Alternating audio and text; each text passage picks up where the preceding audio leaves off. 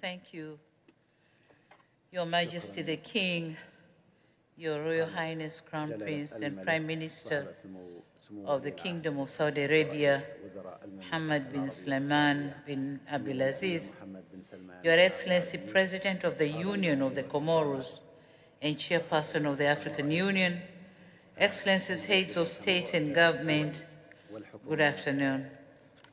I thank and congratulate the Kingdom of Saudi Arabia for hosting this first African-Saudi summit. We appreciate the generous hospitality accorded to all of us. Your Highness, we note with appreciation Saudi Arabia's resolve to partner with Africa on human capital development. And just a note of information that in July this year, Tanzania hosted an African Heads of State Human Capital Summit, which underscored the importance of investment or investing in human capital, particularly the youth, as a roadmap to prosperity. Our desire is to see this new African-Saudi partnership build on the commitments of African leaders by mobilizing support and resources towards human capital development. Your Highness, on the issue of food security, I dare say Africa has what it takes to be a global food basket. However, massive investment in mechanization and modernization of agriculture are required. Taking an example of my country, Tanzania, being a food self-sufficient country, our contribution to global food security is very limited. As such, we have set an ambitious agenda to boost agricultural sector growth from 5 to 10% by the year 2030. This is through a budget increase from $88 million in 2020 to $420 million in 2023.